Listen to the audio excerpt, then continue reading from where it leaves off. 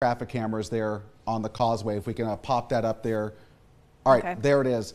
So this was expected. There was a coastal flood advisory issued for the Causeway specifically for this reason, that as these storms are going to come in, they were going to pile up a good bit of water into North Mobile Bay.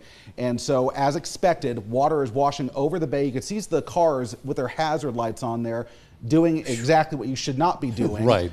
Driving through those waters, and a lot. I mean, it's above. Wow. That's got to be a foot, at least a foot, maybe half a foot. I got a feeling some of those cars are going to be stalled right there before all is said and done. Okay, so if you come to a roadway like this, do not drive through it. Please turn around, don't drown, as we say. Yeah, we're at the mercy of the folks at ALGO who are trying to kind of give everyone a kind of a wide view of what's happening. But look at all of that water. I mean, that's got to be at least 8 inches of water. Well, at least, and something we talked about while they're swinging this camera and making me dizzy. Right. But we talked about it all morning. Is that this area and places like the Dauphin Island Causeway and Shell Belt Road in Bialabattery and Coden Belt Road, where we don't have ALGO cameras. Not to mention too that high tide's coming in right about now. An hour. Right. Yeah. So if you got friends or family, stay off the Causeway, folks. Please. Don't do what these people are doing. I can't believe that this many people are doing something this dumb. Yeah. I'm not sure if law enforcement folks are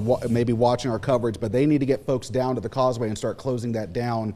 That's a lot of water. Immediately. And it's still piling up too with the high winds that we're seeing in that part of the it's not going to get better. No, it's not. I like it. Like Lexi mentioned, high tide I think for the Mobile Bay is right around 120 or 130. 126. So it's coming in about 59 minutes. So this water is just going to get higher. I think we're going to end up. We could end up very well with maybe a foot and a half of water over the Causeway if this continues at its current rate. So again, if you're just popping on with us here, we're coming to the bottom of the hour now at 12:30.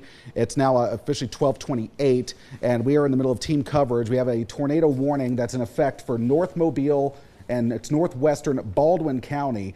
We've also got other big weather hazards, strong winds, and now we're seeing some coastal flooding, and not just some. This is significant coastal flooding. What you're looking at there is a live view from the ALGO traffic cameras pointed at the Causeway. This is at the Bayway intersection, at the interchange there, and this is an area that we warned about yesterday evening that we were going to see flooding, and we were expecting maybe some washover, but this is a lot more than washover. I mean, we're seeing it live with our own eyes right now. You can actually see some cars. You can see one is now beginning to turn around, which is basically what everybody should be doing. Don't even attempt at this point. So if you were to have any travel plans there to cross Mobile Bay, you need to hold off and just wait for all this to move through. We got to really, truth be told, it's going to take a good maybe a couple of hours for that to come off of the Causeway. I know, John, you've seen many instances like this here, and the fact that high tide is still approaching, I don't foresee this wrapping up anytime soon. No, this is a hazard that is just going to get worse, and